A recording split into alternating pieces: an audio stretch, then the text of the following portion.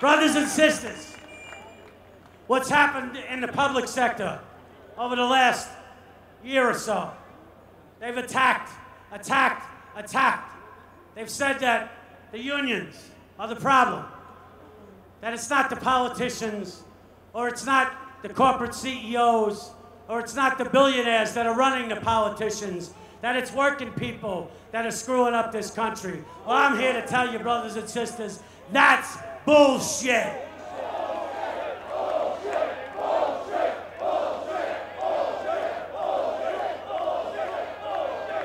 So they think, brothers and sisters, that they can affect the public sector because 33% of the public sector is unionized and only 7% of the private sector is unionized.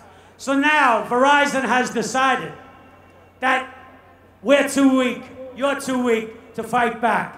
I don't believe them. Do you believe them? Do you believe them? They can't hear you. Are you ready to fight back? Are you ready to fight back? Are you ready to kick some ass? Are you ready to win? Are you ready to win? You're ready to win. Brothers and sisters, what they want is they want your union. Are you going to let them have it? Are you going to let them have it? Are you going to do what it takes? Are you going to do what it takes? Are you going to do what it takes? Brothers and sisters, this shit, this garbage that they put on the bargaining table, if you're ready to stand behind these folks standing up here, we're ready to tell them, stick this up your ass.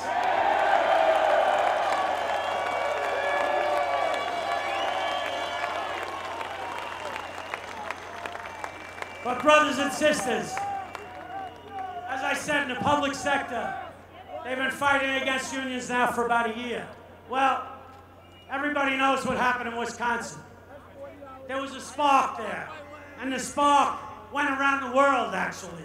And the spark turned into a fire, and now Wisconsin is fighting back. So brothers and sisters, in the public sector everywhere, they're fighting back. Our members in New Jersey are fighting back. We're getting beat up, but we're fighting back. Our members in the public sector in New York are fighting back. All public sector workers who belong to unions are fighting back, and they're gonna win, brothers and sisters, because their cause is just.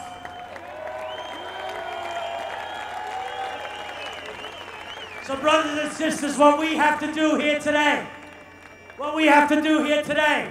is make this the spark in the private sector. But we have to take that spark. Each one of you has to go back to your friends and your co-workers and your family, your brothers, your sisters, your fathers, your mothers, your cousins, and tell them what these sons of bitches are trying to do is kill the middle class, and we're not gonna let them.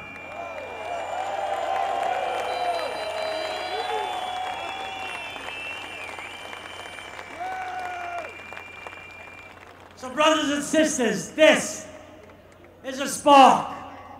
But we need a firestorm. We need lots more than just a spark. So we have to fan that spark. We have to fan those flames. We have to make sure that Verizon's overreaching bullshit at the bargaining table is the spark that ignites this country, that ignites the labor movement, that ignites every union in this country to say, if Verizon gets it, I'm next. Well, we're not going to let them be next, because Verizon, goddammit, you're not getting it.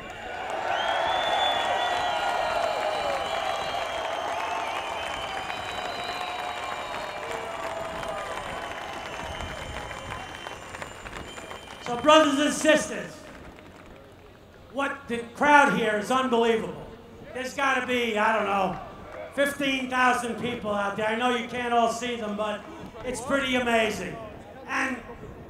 But 15,000, as I said, is only a spark. We got to get ready to fight.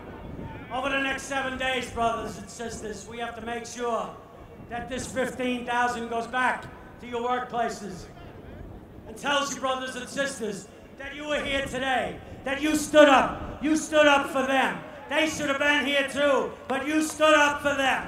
And brothers and sisters, they have to stand up for you and for each other. We have to make sure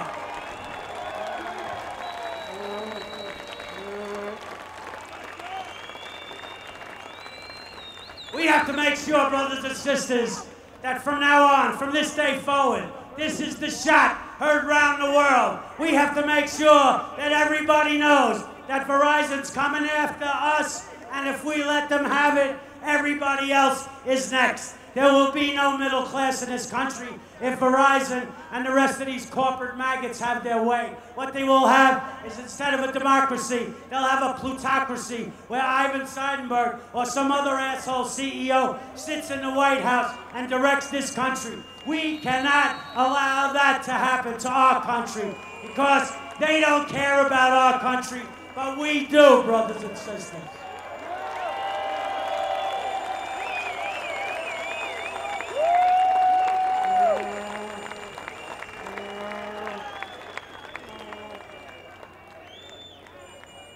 So, our message has to be not only to Verizon, it's got to be to every other CEO. It's got to be to the bankers, to the brokers, to the billionaires, that we're not going to put up with it anymore. That the middle class is alive, that unions are alive, and unions will be the voice for the middle class because we are the only voice for the middle class. But we have to get the rest of the middle class behind us. They cannot sit out there and sit on their asses while you do all the work. Everybody's got to do all the work. We got to take back this country. Are you with me? Are you ready? One rally is not going to do it, brothers and sisters. We have to be ready to march. We have to be ready to sit in. We have to be ready to do whatever it takes to make sure that they don't win and we do. Are you ready? Are you ready to march? Are you ready to sit in? Are you ready to strike? Are you ready to picket? We will win, brothers and sisters. We will win.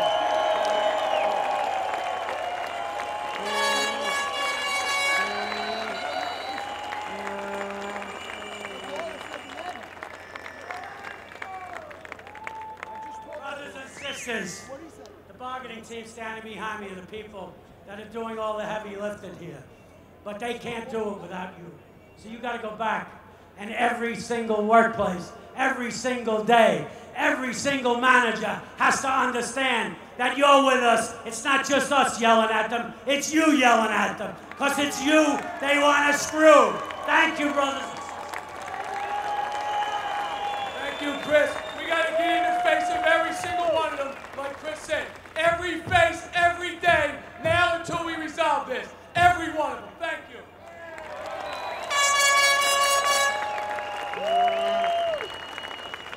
Thank you for being here. This won't be the last. Thanks a lot, brothers and sisters.